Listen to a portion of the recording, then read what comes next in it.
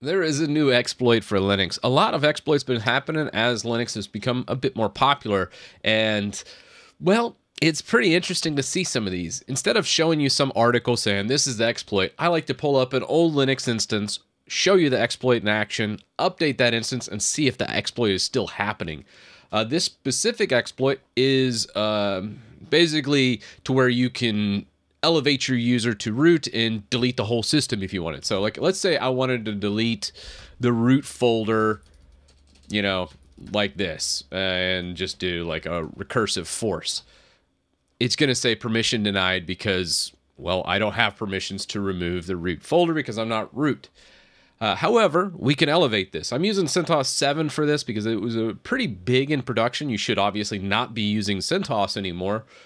Go to like Alma or Rocky Linux if you're using a RHEL-based system, but also update your system. I've already tried this exploit in the latest version of Arch and also the latest version of Ubuntu, and both basically failed, which is good. But I want to show you a success story, so we're using an older version of Linux.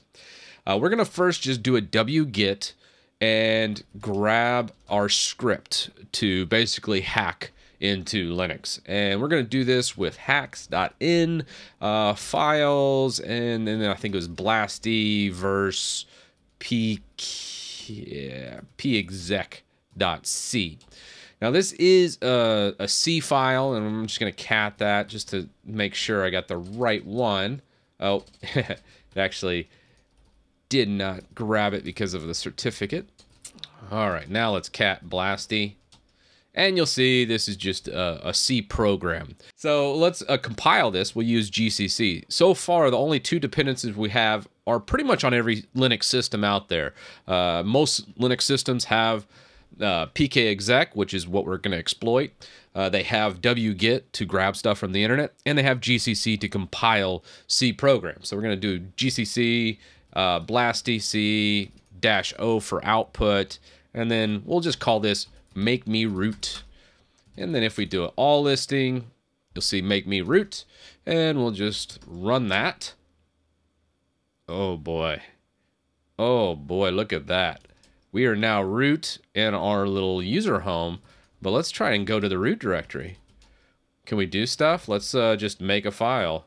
Blow up system. ls. Oh boy. So we just elevated without any sudo, without anything, into the root user, and from that root prompt we can just have fun with this system. Now, mind you, this is a local elevation exploit, meaning you have to be logged into the system. So it's not as bad as like a lot of Windows executables or exploits where people will do remote execution, which is extremely vulnerable. That's why a lot of Windows stuff is, as a hacker, it would be much more appealing to go after Windows systems because I haven't really seen too many remote executables. Actually, I don't know if I've ever seen one in a Linux system. So that just a quick explanation. So let's change this. Let's update our system. We're going to go ahead and exit this. We'll clear it out, and we're just going to do a sudo yum update, and we'll do that with a yes. And what this is going to do is it's going to grab the latest version of everything, update the CentOS 7 system, and let's just see if this is any better than what it is now. All right, it looks like we finally got our system updated. It took a couple minutes, and we're just going to do a reboot and see what happens on our reboot. Looks like we got a new kernel, some new firmware, more up-to-date packages. So let's install that. We're in the hacker. And let's take a look here. First, let's just try and do make me root, see what happens. Ah, look at that. Cool. So it did patch that. If we do pkexec, I think that was an older version of pkexec. And if we do -- version, yeah, this is 0.112. I know on Arch, it's a little bit different. So obviously patch your systems is what this is telling me. And let's change this up a little bit more. And from here, let's go ahead and I want to just show you my system here. And we can do the same thing.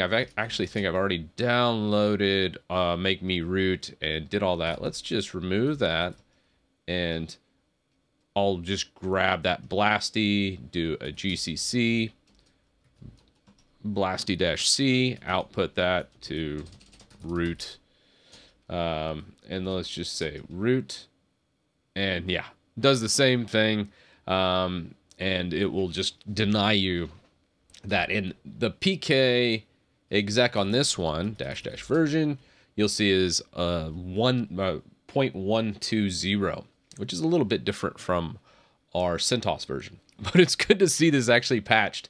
And I've actually run this a couple times with different scenarios. I did a blanket Ubuntu server install just to see what would happen, and Ubuntu server now basically bakes in security patches directly into their installer, and you can't even cancel the updates to it, because I tried to install it on Ubuntu and it just wouldn't let me do it in a native form. Now, obviously, if I had an old version of Ubuntu already spun up that was offline or not getting updates, I could still run this exploit and do it.